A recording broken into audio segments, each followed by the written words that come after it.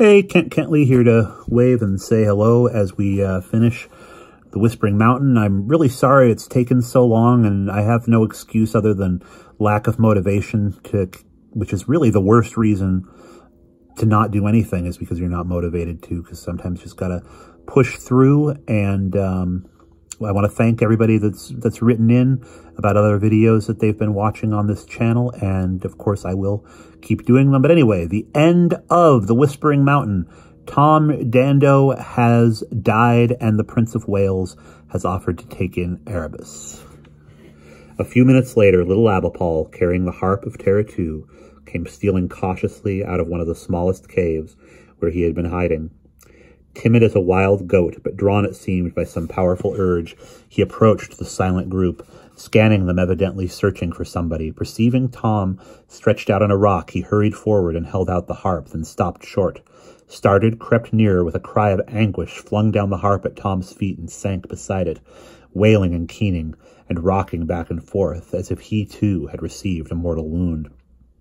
When, some time later, the party at last, slowly and sadly, made their way out of the cave into the street of Nantagardau, they were amazed to see that a great piece of snow-covered mountainside had broken away and rolled down, narrowly missing the town and leaving a clear view all the way to Caer Malin. Even more startling, Castle Malin on its crag above the port appeared to be in ruins, roofless and shattered. "It will be the central heating pipes," concluded Mr. Hughes. "When that rock fell down the shaft, it will have displaced a great mass of steam, which escaped along the pipes and blew the castle to bits. I dare say there is no one who will grieve." "My little people," cried the Seljuk anxiously. "Oh, my goodness! I trust they have come to no harm. Hurt, mischief, ill, that flesh is heir to. Come, Yehemelich, we must return to them at once." "Not too easy through all this snow," Brother Ianto remarked. "Best to go back underground, maybe, if the way is clear." Erebus, coming out of her private grief, said that she would accompany the Seljuk. So did Owen and Ribaldi. So did Owen and Ribbity, now recovered after his night's sleep. They were worried about Abapol. He had followed the party through the streets of Nantagardau and would not leave the Boar's Head Inn where Tom's body lay. But soon, at the door, crying with the harp in his arms, refusing to enter or leave, and snarling at anyone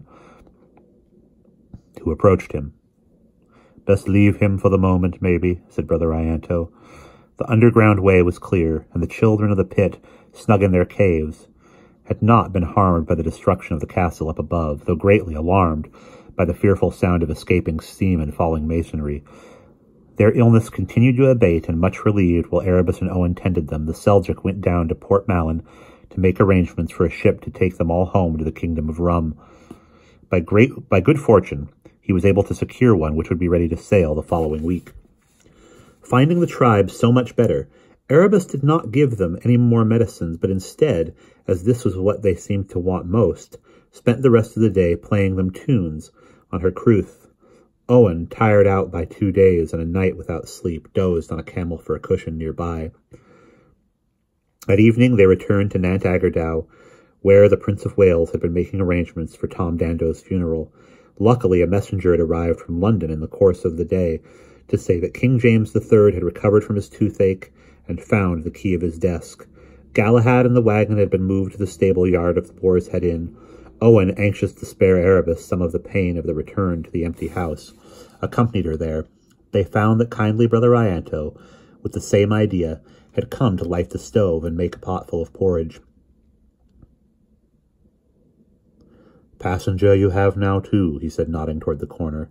Squatting on Tom Dando's bunk, with arms round his knees, was the woe-begone figure of Abapol. His face brightened through the whiskers at the sight of Erebus. "Told him you were Tom's daughter, I did," Brother Ianto explained. Seeing Erebus unsling the crwth from her back, Abapol brightened some more. He seemed astonished to be given a bowl of porridge, but ate it with a good deal of enjoyment the moment it was finished. However, he made his way to the crwth and began plucking at it experimentally. Then he brought it to Erebus with such a beseeching expression that even in her sorrow she could not help smiling. She played him 2 or 3 tunes, and a look of such ineffable satisfaction spread over his face that Brother Ianto said, Lodger for life you have, I am thinking. I do not believe he will go back to Rum with the others. Why shouldn't he if he does not want to go, said Erebus. Welcome he is to stay here. One or twice, Abapol looked hopefully at the harp of Teratu, which he had with him in Tom Dando's bunk, but Erebus shook her head. Learn to play it one day, I will, she told him.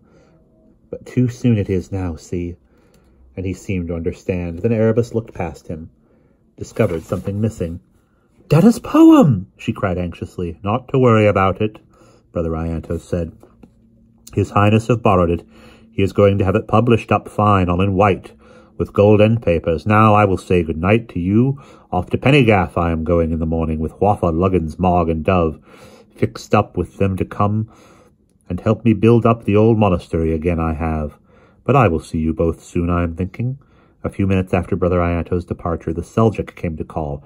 Ahem, he said politely. Should you care for it, my esteemed young lady, damsel miss, I shall be only too delighted to take you back with me to Rum, and give you an honourable establishment there, in requital for the signal services you have rendered my little tribesmen. I do thank your worship, Erebus replied. Most grateful I am for your offer, and I will be glad to visit you one day, but I am not wishful to leave Wales at present. And she made the same answer to Prince David, when a little later he limped across from the inn, and cordially invited her to come live with him in Windsor Castle, where the Prince of Wales would look after her with every care. But she gratefully accepted his offer to have the King at Carleone published at his own expense. After he had left, Mr. Hughes knocked on the wagon door and stumped in. He looked somewhat ill at ease, and his embarrassment was not lessened by finding Owen there with Hawk sitting on his head, and Abapol happily picking out simple tunes on the crwth. However, Mr. Hughes was not the man to shirk an unpleasant duty. Come to apologize, my dear, he said gruffly.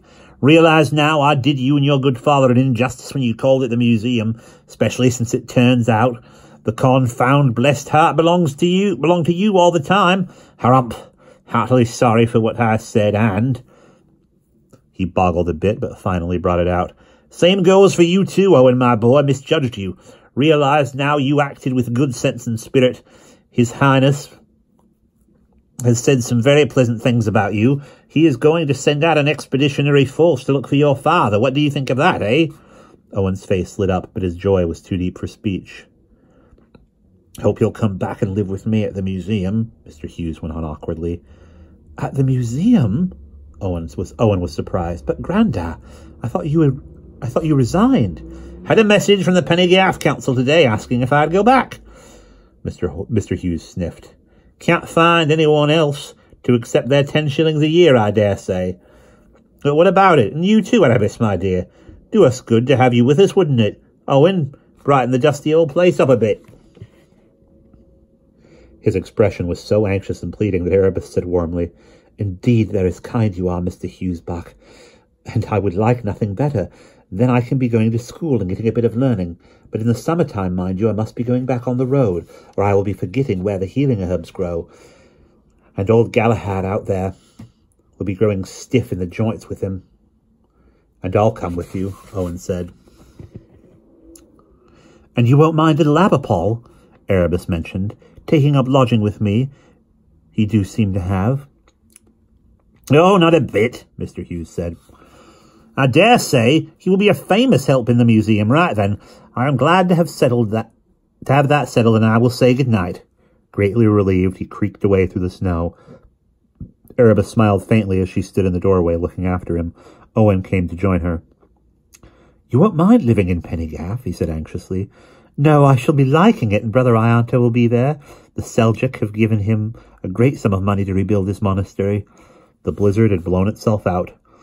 Overhead, a clear moon rode among the stars. Downhill, the roofs of Mount Agardau gleamed silver, and beyond lay the forest Mafua, like a wide white counterpane. From inside the wagon came a musical plunk, as Abapol tightened a string and tried it. They stood silent, listening, and heard above them the gentle singing murmur of the whispering mountain, the voice of Fig Hat Ben talking in his sleep. Then Fig Hat Ben shall wear a shroud. Then shall the despoiler that was so proud plunge headlong down from the devil's leap.